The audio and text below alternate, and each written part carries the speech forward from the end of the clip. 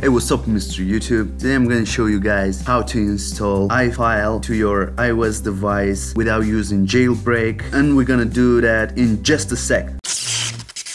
So first, an introduction real quick about the iFile. It's not gonna be, of course, such powerful as you can get it after the jailbreak, because of course the device is not gonna be rooted, but still you're gonna be able to access a lot of files, a lot of folders that you cannot access using other ways. So to install the iFile, we need again the CD impactor, and just go ahead to this site right here. I'm gonna have all the links in the description below, so don't worry about it. Go first to cdimpactor.com, download the software depending on what system you're on, either Mac, Windows, Linux, and so on. In my case right here is going to be on Windows. Click on it, save it, and unzip it. Then the second thing we need to get is the IPA file for the iFile, which I'm gonna give again a link in the description. So it's gonna be on Mega. Just click on this gray button right here.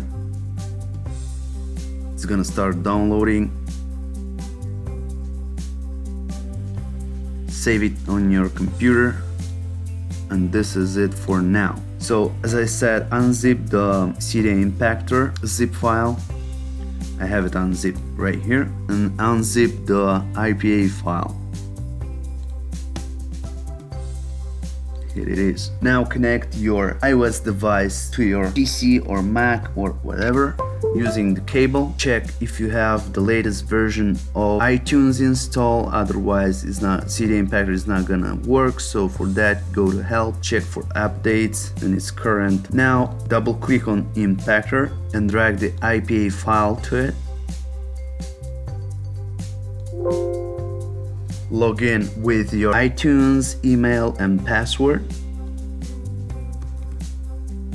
and we're gonna get an error right here.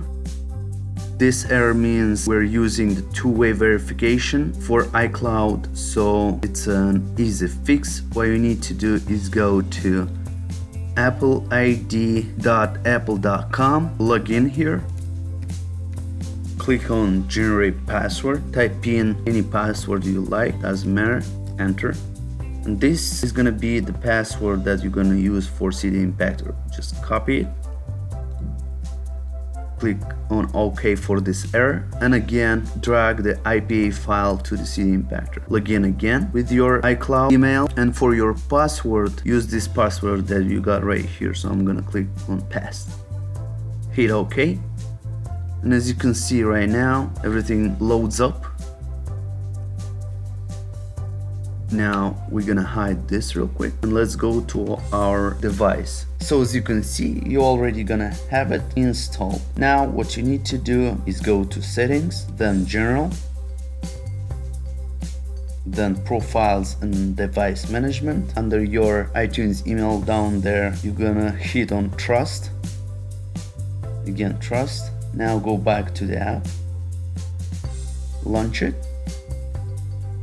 and everything works. So now you can access some files that you couldn't before. That's it, guys. If you liked the video, click the like button, share this video with your friends, and I'll see you next time. Peace.